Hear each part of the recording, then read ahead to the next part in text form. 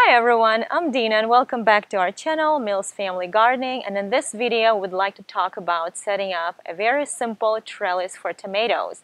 And this video actually has two parts, and the first part will be where my husband back in March was about to set up the trellis, and then the second part of the video will be the finished product when we have it all set up, and then we'll show you what it looks like today. It's Matt this time instead of my lovely wife Dina, and our girls Ayana and Katie with their piggies Elsa and Anna. And hopefully you can see the beautiful Bradford pear and apricot tree that are blossoming behind us.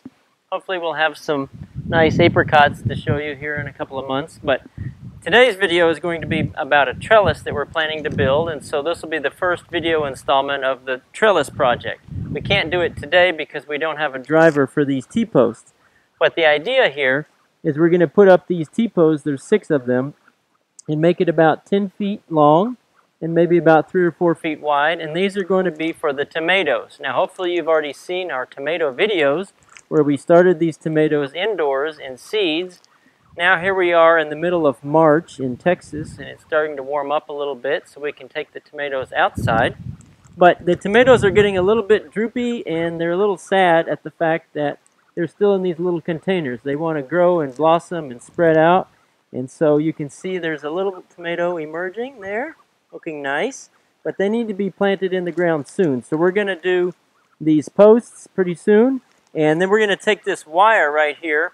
And this is a little bit simpler and cheaper than other types of projects where you could maybe do chicken wire or something more elaborate. I'm not really a handyman, and this is a little cheaper than doing some of these other options that we looked at. So the idea is just run a few rounds of this chicken wire around where the T-posts are. So maybe about 3 levels of chicken wire, or this baling wire around the T-post, and that'll give the tomatoes something to latch onto so that they can grow up and be nice, beautiful tomatoes. And hopefully we can show you those beautiful tomatoes in a few months when they're in full bloom and giving us red, ripe tomatoes. How's that, girls?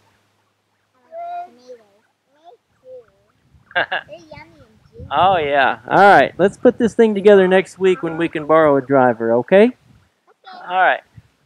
And here we are 3 months later. Today is June 6th, and as you can see, our trellis is set up. It's very simple, so if you are looking for an easy idea to set up a trellis, then that might be good for you. So these T-posts are 6 feet high, but after you pound them into the ground, they are 5 feet high. And then, after we put the T-posts in the ground, we use this wire. I'm sure it's not a garden wire. I'm sure it's just a regular wire because you can see that it rusted a little bit, but it's okay, it doesn't bother us. So we put this wire from one T-post to the next, all around, and then we came back here. So we kind of made like a rectangular with this wire. You can see that we already have some tomatoes that are ripe and they're ready to be picked, and we plan on doing that soon.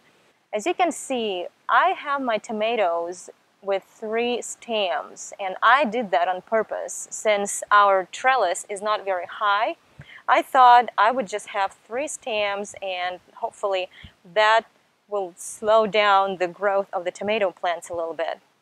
And here I used some just regular red yarn because I didn't have anything else in the house, and I tied them to the wire, and then I tied the other end of the yarn to the bottom of each stem, and then I wrapped it around the stem a little bit, and as you can see, the yarn is holding up the tomato. And also, this tomato is getting pretty high. It's getting almost, well, it is at the top of the trellis and it's touching the wire, so I have not decided what I'm going to do next after this. I might just wrap it around the wire, but whenever I make a decision, I'm hoping to make a video about that. And also, you might want to see the tomato hornworm that we have. Here he is. And you can tell that he's really happy there. He's fat. I wonder why he got so fat there. I'm sure a lot of you know that these tomato hornworms are bad for the tomatoes, and I'm planning on getting rid of it, even though I know that they turn into beautiful moths, but I don't really want it to devour all of my tomato plants, so it will have to go. Well, I hope you liked this video and it gave you some simple ideas on how to build a trellis. You can use T-posts that are 8 foot high, and you can use the same garden wire to put all around it, and that will give some room to your tomatoes.